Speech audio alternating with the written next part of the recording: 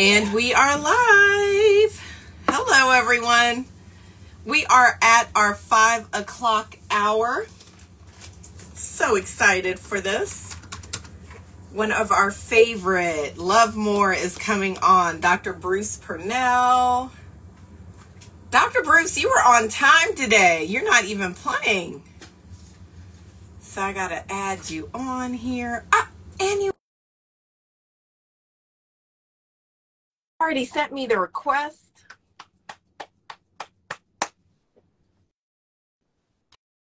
Thank you. Hello. David Miller is on. Dr. Bruce, look at that hair. I know, like, sometimes I don't see it, so I see myself. No, it's just it got long. That means your wisdom is growing. Yeah, that's what it is. Don't worry, I got wisdoms too. That's right. That's right. That's right. Thank you so much for joining us today. You were even on early. Yeah, I was looking forward to this. Anytime we get to connect with Black Mental Health Alliance, that's my family. Like, I look for it. It's like a reunion every time I see y'all. Yes. Oh, wow. We have a lot of different people on WPGC.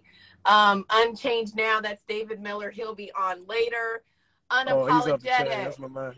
Thank you for joining us. Yes, and I can't wait for you guys to talk about the different things you're doing. I'm gonna let you guys lift that up for the Men and Boys Summit that we're having in June. Fairy Dust, thank you for joining us. So I'll just introduce myself. My name is Roxana Feemster. I'm with the Black Mental Health Alliance. And today we've taken over Instagram, and instead of seeing tomfoolery, you're going to see different mental health topics all around mental health awareness. Today is the last day of Mental Health Awareness Month.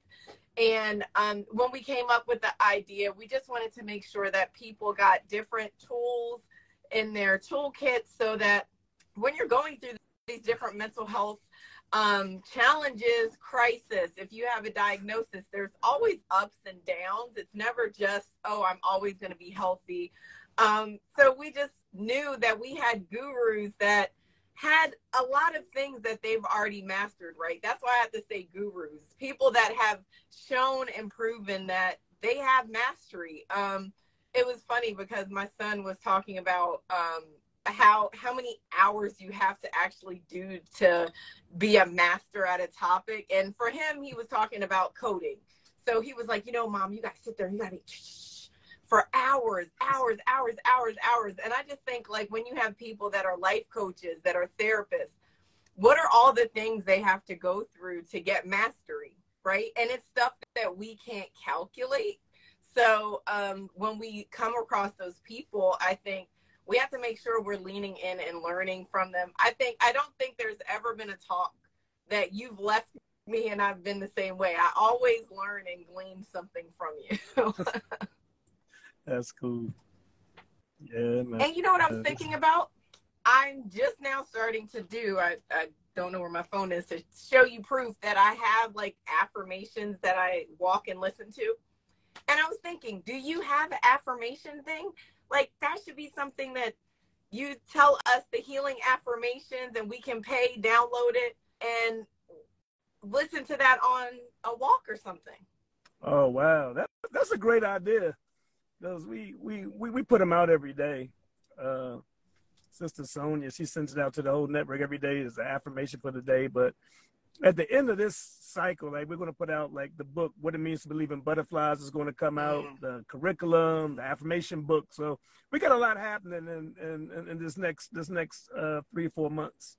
And you put music to the affirmations. I know you had done that before in the past, and it touched me. So I think you guys have to package that positiveness to share out, because it's people that aren't going to be able to go to your circles. Are you back to in person? Some, still more virtual. I guess after building that virtual brave space, I know it's like you don't want to give it up almost, like, because it's so much easier and so many more people can come in to the space. So we got to figure that piece Yeah. out. But we still love to meet in person and see each other. Like, that's just who we are. And you have such a great, close-knit group. Oh, yeah. We getting bigger, too. Like, we getting bigger. And that's the piece, too. Like, we want this to become contagious. The other side of it, because a lot of times in mental health, we'll focus so much on the triggers to trauma that we miss the triggers to joy. Yeah. And we can identify the pain. We've been identifying the pain since we've been in this country. Like, it's been about identifying the pain. We can call it whatever you want to call it. Like, we've been getting whipped since we've been here. But the idea of how do we get out of this? Like, what is that pathway to joy? Like, you know, and as we start to really talk about affirmations, but even before the affirmations, the believing in the affirmations. So, you know, for it to manifest, we got to believe. Like, we got to be able to believe. And to believe, we got to heal from this past trauma to be able to believe. Because, like, you know, what are promises to people that have experienced broken promises for 500 years? What's the next promise? Yeah. And how do you really start to really believe in what's next? Like, and how do you get to the point where you know you don't have to go through anybody else to get back to yourself? Like, you know, you don't have to go through anybody to get back. Like, we don't have to get permission to love each other, because they showing us something else. Like, and we kind of buying what they showing us. They showing us that we don't love each other. We really love each other. Like, you know, and there's no way that we've been through all that we've been through. Anybody should be able to tell us that we don't love each other. We don't trust each other. We've been through too much to accept that narrative. Yeah. And so the awesome Richard Rowe has joined us. Yeah. Our Black Mental Health Alliance consultant. He also was not a founding member, but an executive director. He was our board president because he loved us so much as a community that has really poured in a lot of work into Black mental health, the nonprofit, but also Black mental health as in our whole community. So thank you for joining us, Richard. Glad to be back. Glad to join you all. I'm listening to you all now. I think you all have already basically solved the problem. No, don't say that. I can get off this call and wait for the next one. No. But it's a pleasure and an honor to be in you all's space. Dr. Purnell, of course, Brother Bruce, is not only a confidant, but he is an amazing thinker, a mental health expert on a number of topics, and a joy to really be around, to be with. He and I have done some sessions together. He and I have had private conversations. He and I have basically done some interesting work together, and looking forward to doing more work together on a number of critical issues and topics. And so, Brother Bruce, it's always an honor and a pleasure, man, to be in your space. Likewise, you already know. You already know. And to hear from you, because, see, you bringing solutions, man. You're bringing a different narrative. You call it, you know, a frequency, a different frequency that we need to basically tune into, a different program, if you will. Because we've been programmed to really think not highly of ourselves, but think just the opposite. We've been programmed to do tricks and to be tricked by those who have oppressed us for hundreds of years and are still trying to tell us what to do, when to do it, what time to arrive and what time to leave. And so we got to basically change the programming, change the narrative, and who better else can help us do that than one of our preeminent psychologists, a thought leader, and a subject matter expert for the Substance Abuse and Mental Health Services Administration, SAMHSA, and the American Psychological Association, and Black Mental Health Alliance. So he brings a lot, especially, thank you, Brother Bruce, for being one of our subject matter experts and one of our lead trainers, brother. When we call on him, he answers the call. So, Roxana, you know how much we love him, how much we appreciate him. And I want to say that, you know, in public, because, again, we wait sometimes until it's too late to thank those and to give credit to those that are committed to our people, committed to our overall mental health, our optimal mental health, not just our mental health, but our optimal mental health and our healing. And he's a brother who has said to me, I keep asking him, Brother Bruce, Is love going to win out? And of course, you know, is the founder of the Love More movement. So you know he's committed to love winning in a climate of hate, despair, hopelessness, sadness, and all the things that really can take a people out. Brother Bruce, again, that's a brief intro to you. If Roxanne didn't do it, that's a brief intro to you. It would take us more time. All over the world. All over the world. That's right. He's all over the world. He's a descendant. Tell me, Brother Bruce, tell us again, our listeners, you are a descendant again of what, brother? Of the underground. Station masters and conductors of the Underground Railroad. That's right. That's right. That's right. And again, an artist, a speaker, an artist, community activist. Again, the list is long, you all. Yeah. So rather than to spend all our time introducing this great mind and this great brother, let us get into a few topics that we, you know, can share insights, illuminate, and elevate the conversation around some of the more critical topics, more critical issues. So, Brother Bruce, you know, I think the topic that we were going to focus on was healing through affirmations. Now, we don't have to spend all of our time there because you can connect the dots. But healing through affirmations, why don't we start there? What does that mean to you? And then we can expand on this conversation to include a session that you will be doing for us in late June around the butterfly metaphor, which is so powerful. So I really want to touch on that as well. But let's start off because Roxanne, as you know, healing is our thing. Healing is what we want to be known for. We want to advocate, we want to promote, that's right, optimal mental health and healing. Because we know, as Brother Bruce has said, you know, 400, 500 years of what? Of trauma. And if a people is not placing healing at the top of the priority list, then I'm just not sure if we're going to be able to make it through. That's right. And Brother Bruce is clear about that. We won't make it through if we don't really lift up and talk about healing. So, Brother Bruce, I've said too much. I've said a lot. I'm going to start off and let you. And thank you to our listening audience for joining us in this session that we are conducting this afternoon. And thank again, Roxanne, you, the Black Mental Health Alliance, for taking us on a marathon, Brother Bruce, all day long. I know that's lifting up lifting up our mental health and well-being as a critical place to begin, and not to end, but to begin and to continue focusing our attention on our overall mental health. So, Brother Bruce, healing through affirmations, brother. Talk to us about that. Right, and thank you so much. No, we need to be on all day, every day. Come on, man. Come on. But that healing piece, like as you talked earlier about the vibration. So our latest piece is the fevers, right? The frequency of loving more, the energy of joy, the vibration of hope, the elevation of peace, the reflection of divine purpose, and the scope of forgiveness. Right, all of those, like, so we have a piece, and it's all connected to a vibration and energy, right?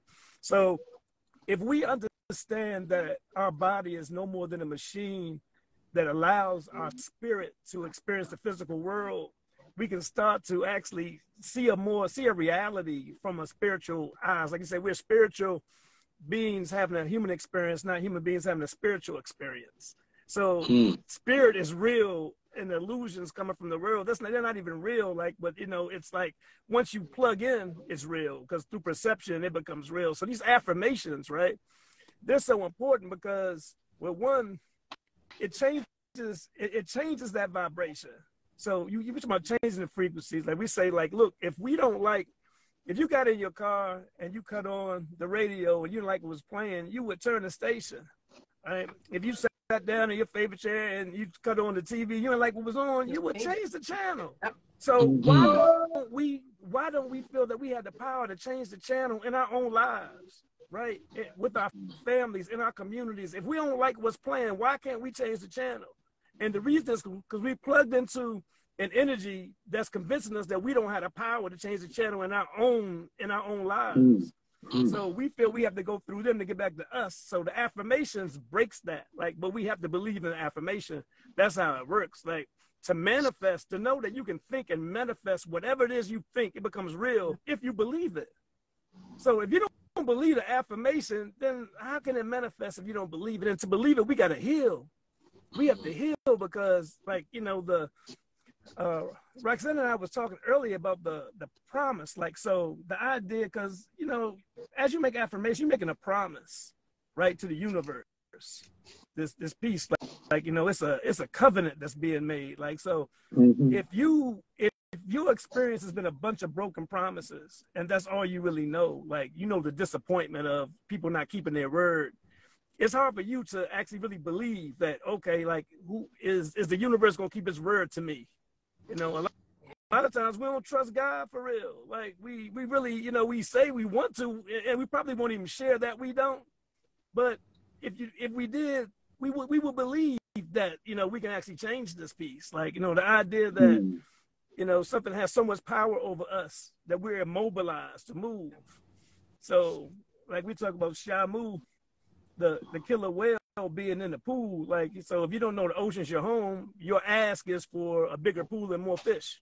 You don't know that the ocean's your home, right? Like, you know, so we're in that situation. So we, you know, it's a lot like that comes to consciousness. Like Marcus Garvey says, like, if we don't know who we are, we're like a tree without roots. And what is a tree without roots? Like, you know, so we you know, we're going to take ground wherever we can just to survive. And no, okay, so stop there, brother. Right, stop there, because that's so powerful. Now we got to stop there. Brother. We got to pause and unpack what you just shared, because again, you've shared so much in a few minutes that you have began talking. And I guess, Brother Bruce, again, you said to believe, if you could believe, you can heal, but to also know what you need to know, you know, is very, very important. I mean, in fact, to heal is predicated on knowing what you need to know, what has happened to you. And oftentimes we ignore, or we are reluctant to really, you know, deal with the issues of what has happened to us historically and contemporarily. So before you continue your powerful presentation, brother, on affirmations, man, let's pause and talk about what you think we should know as a people to really heal this time around. What should we know? And how should we go about knowing what we need to know so that we can do what we need to do? Okay. The first piece is what we need to know, that we're valuable enough to love and be loved. We're valuable enough to atone, forgive, heal, grow, thrive, and transform. That we don't have to be extras in our own movie because we're stars. Our ancestors are the director and our creator's the producer. Right? That we need to know that our history goes past slavery. Like, you know, healing is in our DNA. Love is in our DNA. Like, we have a history. Our history is just not trauma. Our history is love and healing. Like, you know, because it's no way that people that have been through what we've been through could love today if the core of us wasn't love.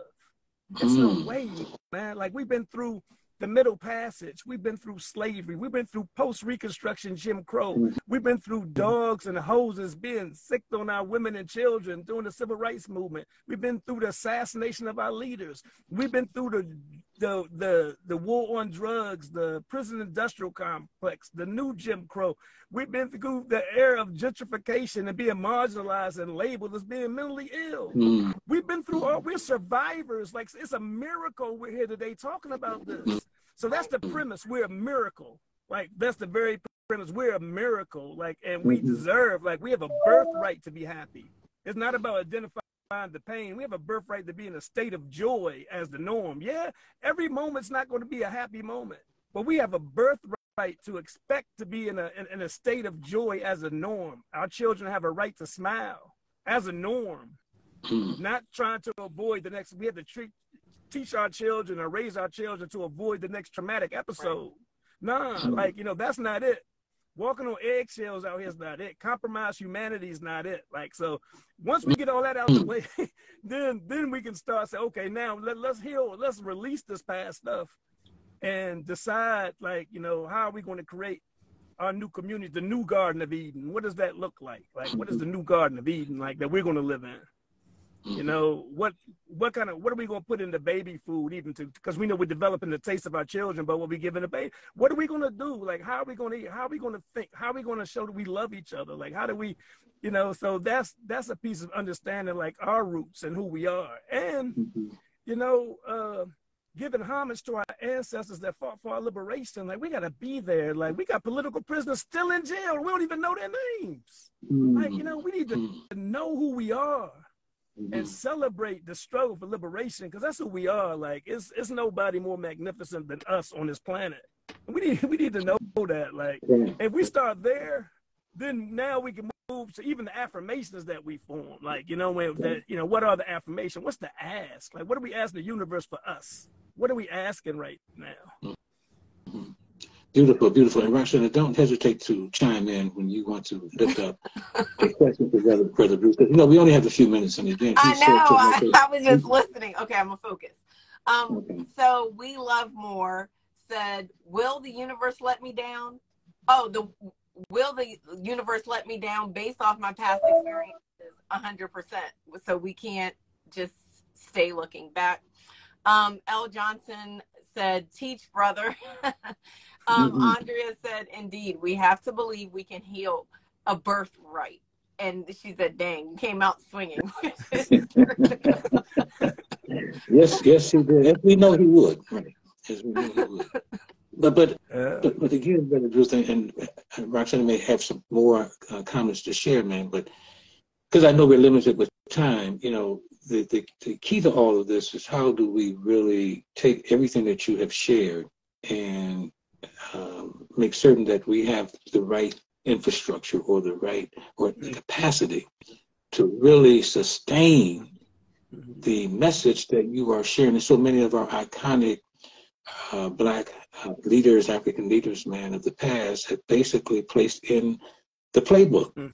But how do we really, this time around, Bruce, I mean, again, you may not be able to give all the answers today, but your thoughts, man, on how you feel, because I know you're doing some serious trainings, you know, that, you know, are not just 1 or 2 in duration, but are 6 months, a year, which I think is critical for us to really, you know, provide our people with the skill sets and with the knowledge that you are expressing and that you are talking about. So if we can't do it in our public schools, and we know we can't because they are under attack, we got to do some of this in our homes. We know that because that's the first place, one of the most sacred places where we can do some of this messaging and changing the programming and the frequency down.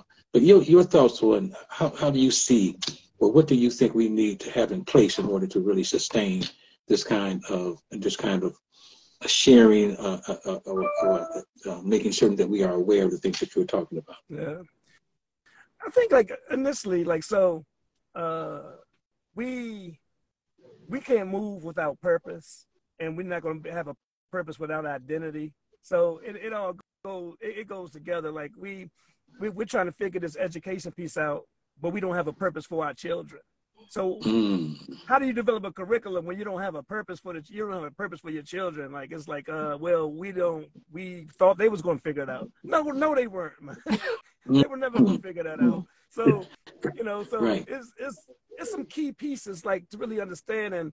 And so if you know that we each and every one of us have a divine gift, right? They always prove that multiple intelligences piece. So we know it's not just one intelligence, right?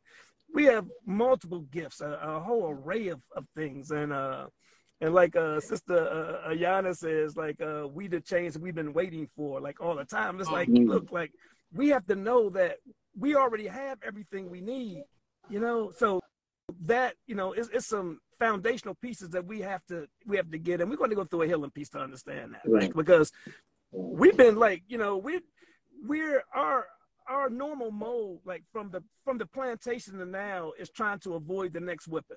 No shade, man. It makes sense. Like, look, like, you know what's going to happen. Somebody's going to get whipped. So one, you try to avoid it, and then when somebody gets whipped or somebody gets hanged or somebody gets, whatever happens, then you come together to try to soothe that piece, but it doesn't change the scenario that it's going to happen again, right? So when we move out of that framework, which comes through the healing, we release that piece and understand that no, like, you know, we're not going to accept, you know, our ask isn't for a more comfortable plantation.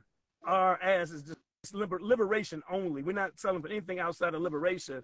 Wow. Then we can kind of develop our premise and our purpose, like how we're going to move forward. And that's how we start. We start with, you know, and connecting our we, like, you know, we need to know that we are a we. And, you know, sometimes it's hard to put your finger on, well, where does we exist? Right. Like, you know, so we got to know that we're we, like from shared experience and a history of liberation, being on the journey for liberation. The pathway to freedom wasn't a pathway to see how much paper money we could get. We was on a pathway to liberation, and we need to get rerouted back into that, you know, the very essence of what the whole journey was about. Right. Talk, if you will, for a minute about the importance of love, brother, because again, that's what this is really all about too. Is love more movement, man. And I know for a fact that, you know, I think Dr. Cornell West reminds us that if you don't love the people, you can't lead the people. And if you don't serve the people, you can't save the people, man. So we need people who understand that. We need organizations that understand if you don't love the people, you cannot lead the people. Your name of your organization is the Love More Movement. You were talking about another program. You were talking about a movement. So a minute or two on that topic of love, man, the significance, the importance of of loving ourselves at the highest level and then loving our people, man. As well.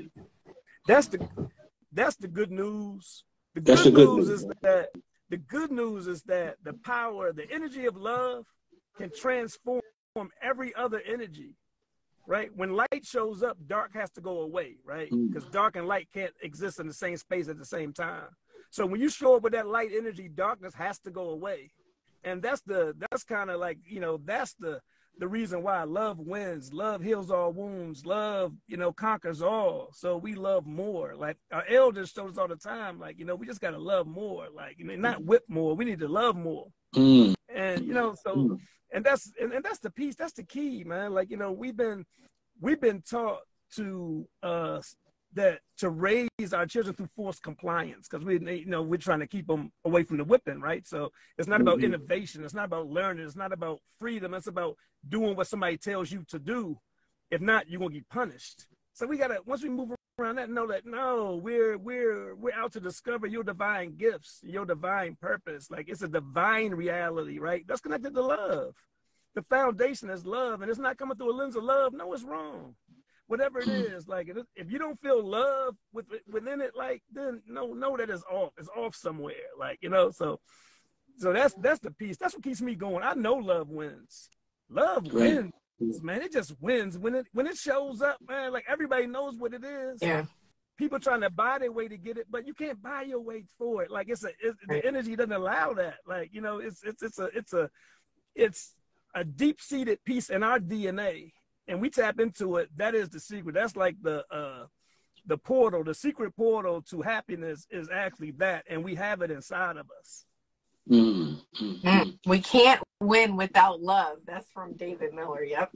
Cannot. And there's so many other affirmations. There's so many things that this brother, I mean, he's dropping gems all the time, as Roxana and I and Andrew and we all know.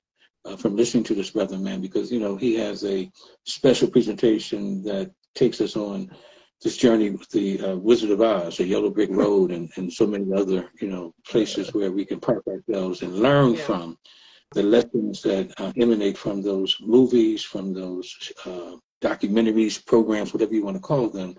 He's always extracting from those powerful messages that we could all benefit from.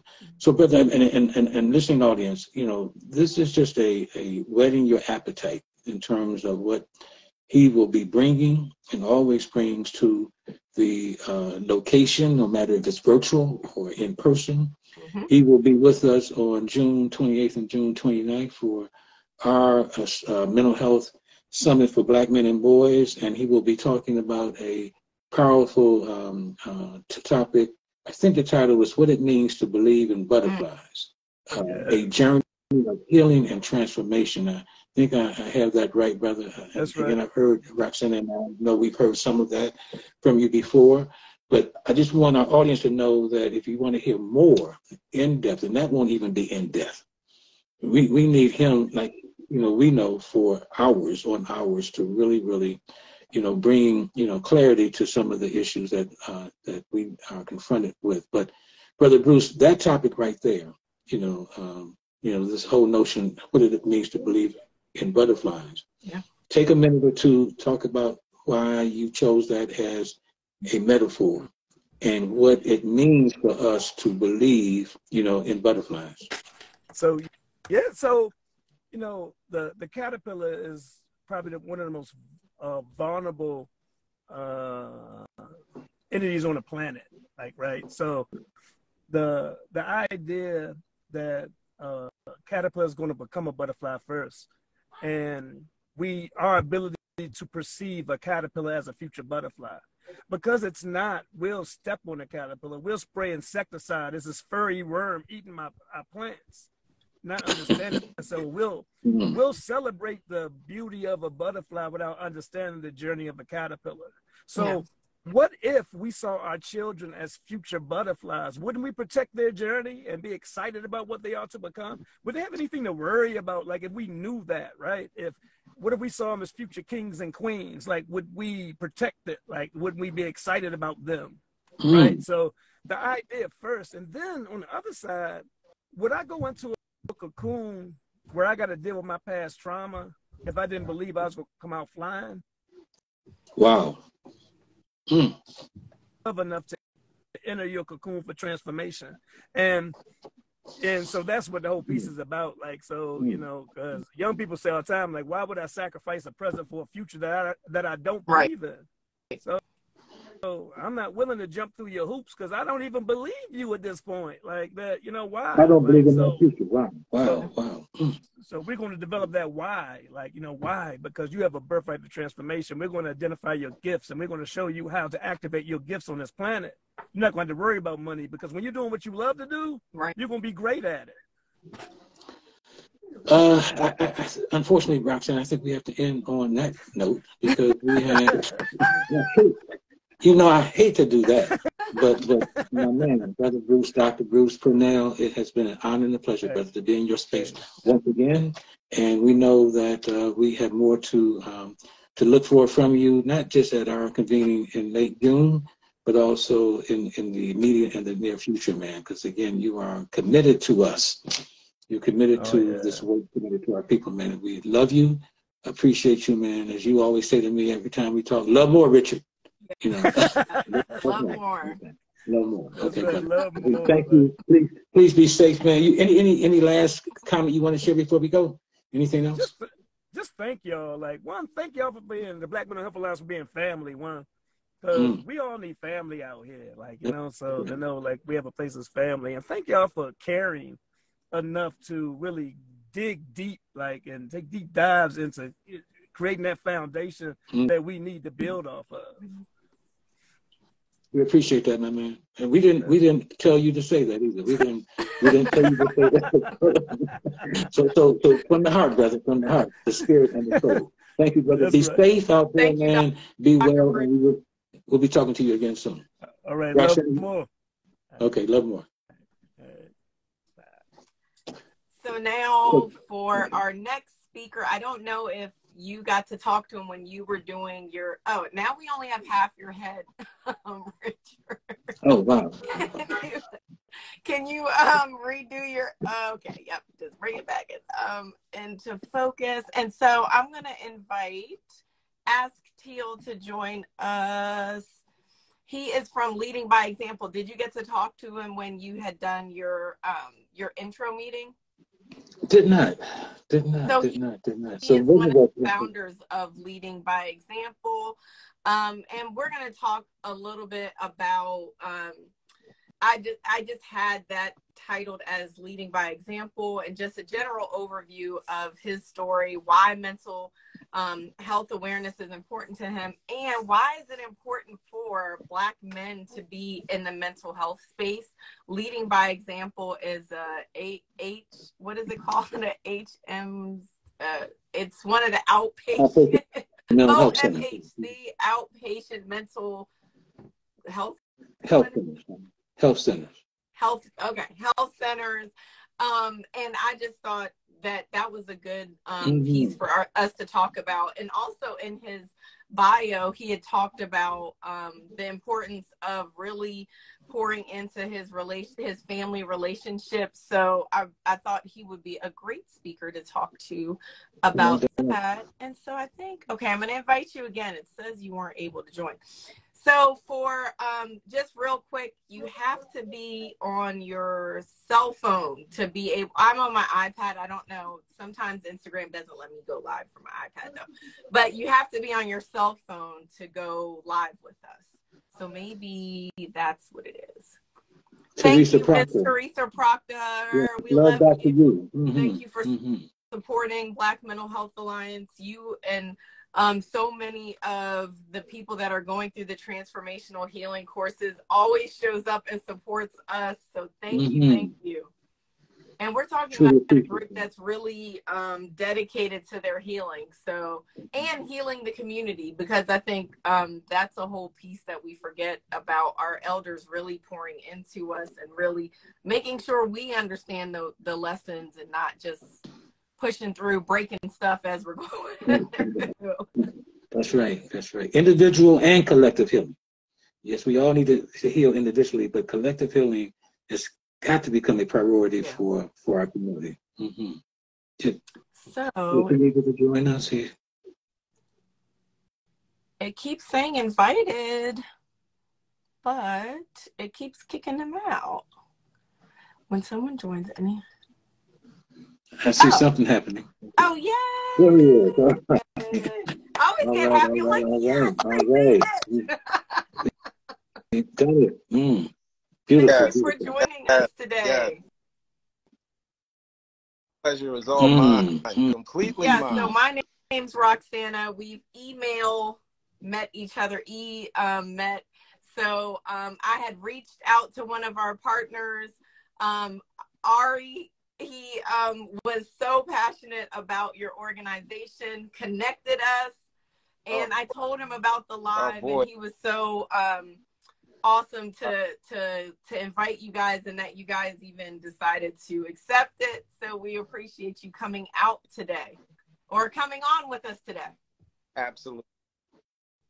Yes, it is a true treat and a privilege. I did a little bit of internet stalking. I was on your website, reading a little bit about your bio, and I was just telling Richard a little bit about it, that you're one of the founders of Leading by Example. You've been born and raised in Baltimore, so I know that shaped a lot of why you're doing the work you're doing and where you're doing it.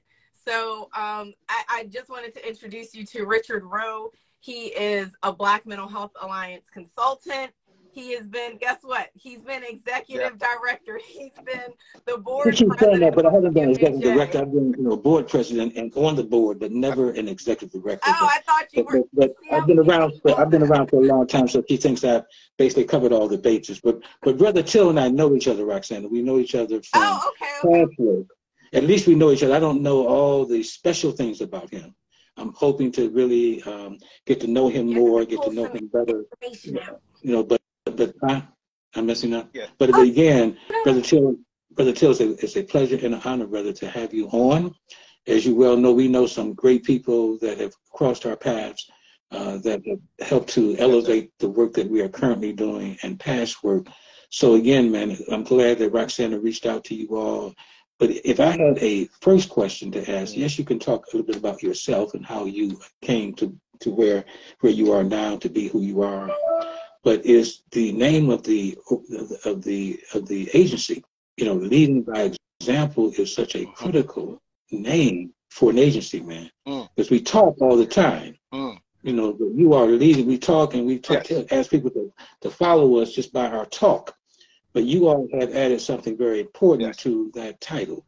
We are an example of how we should move about, how we should interface with one another, how we should basically build strong, healthy, confident young men and young women in our families, how we should build strong families. That's what you all are all about. So I've asked probably 3 questions in that one. But talk a little bit about yourself, and then talk about some of the things, brother, that you can help enlighten us, provide your insight, and how we could become better and become great, because that's the work that you all are doing, brother. Go right ahead. Yes. Well, I would be remiss, Barbara Richard, if I didn't first open by thank you as one of the elders who have blazed the trail and demonstrated an example for me as a 21, 22-year-old kid coming out of Baltimore City, graduating from Southern High School, being the first person in my family to go to college.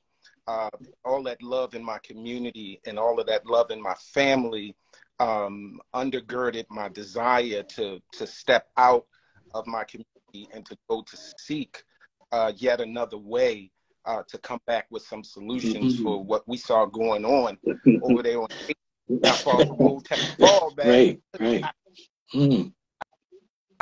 There was a lot going on. And so when I went away to school, I thought I wanted to be a lawyer, but when I did, I met with my advisor during freshman year. She said that I would need to choose a major that would prepare me for law school.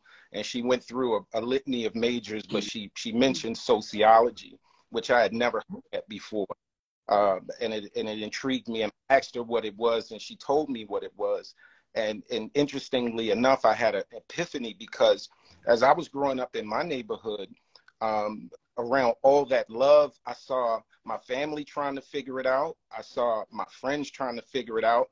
And in the process of figuring it out, we were all trying to cope with a whole bunch of trauma, pain, disruption of our heart, disruption of our and we were doing things that was helping us to cope with those circumstances and those conditions, and they were unhealthy. They were taking my friends, they were taking my family members, and I was just wanted to find out why this was happening. And when she explained to me what sociology was, which was the study of all of these things and how people are together and how they figure it out together, I thought that was the best path for me. So I did that. And when I graduated from college, I came back home because I was committed to going back into the community where I was from to bring what I learned and to try to make a difference. And then in that process, I went to work for Head Start, which was my first job as a family service coordinator. I was down Lexington Terrace projects. I had to walk down the steps in the projects, knocking on doors to find 3-year-old, 4-year-old babies to register them and sign them up for Head Start. And as the family services coordinator, I had to find support services and auxiliary services in addition to the enriched educational piece that they had for the preschool. I was working with the parents to try to help them figure out how to get health care and how to get their babies fed and how to get their babies to a safe place. And through that process, I came across a mental health consultant who was Mama Jeanette Gregory, who was doing groups with the parent groups. And I was the person who was responsible for getting the parents there. And so I got to indirectly sit under her healing power and her teaching. And from that, what I recognized was that as a 22, 23-year-old Black man in Baltimore, I had only just scratched the surface. So many things were revealed. And one of the main things that were revealed to me during that time was that much of what I was endeavoring to do as a mission was the result of teaching and wisdom from my father, which was invaluable. But the thing that I'm aspiring to do and be, he was not able to do it. So he couldn't be a living, breathing example. And so I found for other men who were in my community who had embodied or was able to walk out these principles, and I couldn't find them. And I began to feel somewhat discouraged as a young man, and almost like this was an obstacle that was unsurmountable. But then it occurred to me that, wow, if it came to me, it's for me to do. I got to become the very thing that I'm saying I'm looking for in my community. That's where my work. And so I decided to go back to graduate school and to pursue my master's in social work, which is what I did. And once completing that work, I went on to work in treatment foster care, where I was able to have a more direct effect and impact on family strengthening, and also making sure that we were tending to these families in a real, authentic, genuine way toward healing. Look like us not asking them to just come to our air-conditioned offices, get on 2 and 3 buses, have 4 appointments while still trying to manage their baby and all of the things that are going on in their life. We chose as professionals, as clinicians, to go where they are in the neighborhood, to sit on their steps, to do strengthening sessions and family work in their living rooms, and to help them to be reunited with their families. And there, to make a long story a little shorter, this was a nonprofit program, and we were I had gotten to an upper management level where I was the chief operating officer for this organization, which then took me more into administrative work. And one of the biggest obstacles for us during that time was to shore up and ensure funding so that we could do this special and unique work. And the work that we were doing to try to make sure funding was present was a work that began to consume me and consume most of the administrative process, where we began pandering funders and was not able to spend the kind of time that was necessary actually providing a service. And I think something was wrong with that. And so at that point, I was working with my business partner. We were both younger men at the time. We were both exploring what is the next frontier, what is the next level for us in serving our community. And we determined that we wanted to start an institution under the banner Leading by Example. And the fundamental mission would be, he and I would have to be the first partakers of actually becoming the very model of health, holistic health, that we're saying we want to promote and teach and help others to achieve. That means that we are strong fathers. That means that we are committed and strong. That means that every day we will wake up with our lives committed to going in our community to make a difference and to teach and to heal. And with he and I starting it, we wanted to do that with community-based wraparound services. So that's how we started. We put our little suit jackets on and went around, started our little flyers and brochures, that we were here, and we got a pivotal meeting with an outpatient mental health clinic that was in Dundalk. And there was one clinician, supervising clinician there, who said she was willing to take a chance with us with about 5 clients. And then we invested everything in those 5 clients, and we built. And so from there, what we've done is we've built a multifaceted behavioral health organization that is, and I say behavioral health because we're focused on mental health as well as somatic physical health, because we understand both of those work hand in hand.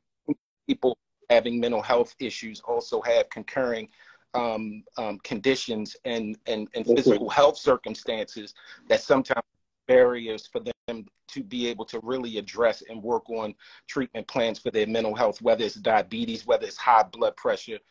If you're not taking care of yourself and engaging in that preventive care, that could cause you to get sick, and now you're cycling in and out of emergency rooms. You can't go to work regularly. You lose your job. Now that is exacerbating your depression. So we wanted to put together a multifaceted continuum of services that are not only provided that community-based work and then also provided the therapy, but we also wanted to have targeted case management, which we have the targeted case management contract for Baltimore City, as well as Baltimore County and Harford County for adults. And we also added a health home to our continuum of services, which allows us now to have mental health professionals working on a team, physical health professionals in the way of nurses and nurse practitioners, who at the phase assessment, not only are we looking at what's happening with your mental health, but your physical health as well. So we're continuing to do that wraparound work, and we're very excited about it. And we just got a new contract. We just got a contract to provide residential rehabilitation. So we've just been contracted to provide 8 beds which it's a huge issue right now, not only in Baltimore, but in the entire state, of having appropriate level services for residential care for our young people who are transitional age youth, many of them coming out of foster care. And what a lot of people don't know is that many of the young people that we see on the in the community who are homeless, many of them are foster children who were not able to successfully make that transition from foster care to independence. And so we want to be a solution to that. Our emergency rooms are literally bursting at the seam with our young people who should be in more tailored care to their needs, but because these services are not widely available, and because the funding is not always there for the kind of support that they need, what we find is they're being treated by emergency facilities and in hospital stays where they really should be getting a different kind of support. So I know I'm going when I can go on and on and yeah, this is excellent. Roxana may want to chime in, but again, brother, we thank you and praise you all, man, because I mean your organization, your organization or your agency is no longer just you and your partner, you know, that basically started doing this work. But I'm looking at, I have looked at your website, and there's a team of folks now, man. You have, I don't know how many folks on your staff right now, but you have a clinical team, you have other team members that we know you could lift up and talk about. But we both know, Roxana and I and Andrea, our executive director, knows that this is just the first of many interviews that we hope we can have with you, brother, and your team, man, because again, we need to learn more about the really on the ground work that you all are doing. You all are saving lives, man. Yeah. You all are transforming lives. You all are basically enhancing our mental health on many, many levels, our physical health on many, many levels. And so we need to extend this conversation, have an extended conversation with you at some point, and we will. But in a few minutes that we have left, and I think we only have about 5 or 6 minutes left before we go on to our next guest. And we again thank everybody for joining the Black Mental Health Alliance on this marathon. We're glad that Roxana helped put all this together under the guidance of again, Andrea Brown, our executive director, because we know we need to be having these conversations, man. And again, I want you in the few minutes that we have left, Brother Teal, you know, what is the good news, man? What is the good news? You've shared some of that in terms of you all now exist, and not just exist on a survival level, but you all are thriving and building. I know you all have, what, 3 locations now? What is the tally on locations? Yeah, we have a brand new facility in Baltimore City, which we're extremely proud of. That's really a full circle, state-of-the-art 5-star facility that's right in the neighborhood where I grew up, right there on Biddle Street, right next door to Baltimore City Department of Social Services on Biddle Street. Literally, their door is 5 feet away. Critical location. Critical location. We're right there. Yes, sir. And we also have an office in White Marsh, which is our headquarter office. And we have an office in Harford County. And we just acquired two homes side by side, which we'll be utilizing in Baltimore City, right there on Barkley, right off of North Avenue, where we'll be providing the residential rehab. So that's extremely good news. We have a lot to be excited about. And we know that there's a tremendous amount of positive energy coming from our staff. And we resolved ourselves from the very beginning that we wanted to partner with the state, with the regulatory bodies, and with the legislature. We wanted to be partners with them in finding out solutions. And as a result, from the very beginning, we started in 2009. From the very beginning, not only did we endeavor to do the work, but we wanted to be active on the policy front, because we wanted to have a seat at the table when discussions were being had about funding and regulations. And so we work through Community Behavioral Health, which is a network organization, to do that advocacy work as well. So it's a lot of very, very positive and powerful work that is happening around the mental health of our community, and we're just ecstatic to be a part of it. You have a lot of congratulations in the chat. David Miller is on, and he said important work. Oh, that's my brother. That's my brother. That's my dad. Mark Right 1911 said Teal is a community goat. Ooh, Andrea, boy, that feels so wonderful. our executive director, said we're going to visit the Baltimore City location, and thank you for your passion and work.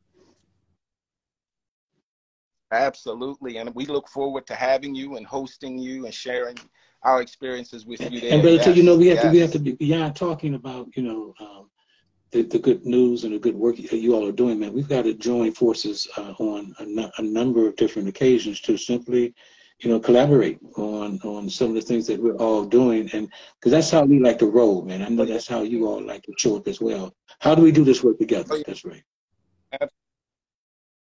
That's right, because I know you guys have been talking about the work you've been doing extensively, and you know, just with the training and the teaching that you're doing, I know that we can be huge benefactors of that.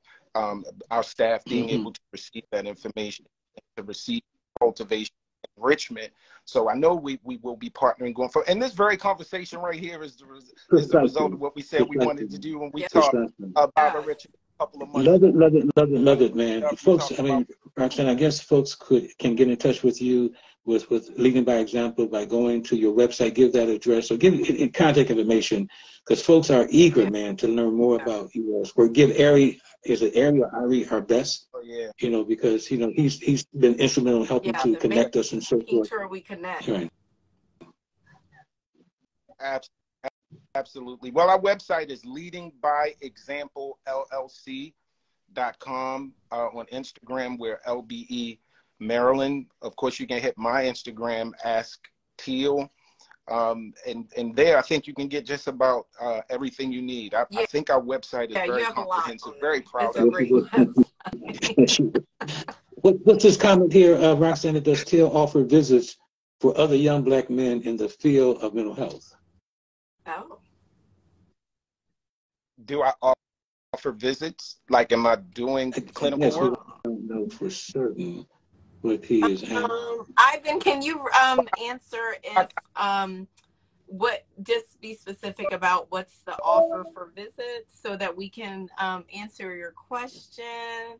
Do you have any books that you wrote? Oh boy, man, that's one that's like a piece of grass that's pricking my leg to go ahead and do it. David knows going to push you, brother. So if you know David, if you confronted with David, David's going to make you write that book, brother. So just know that, okay? That's right.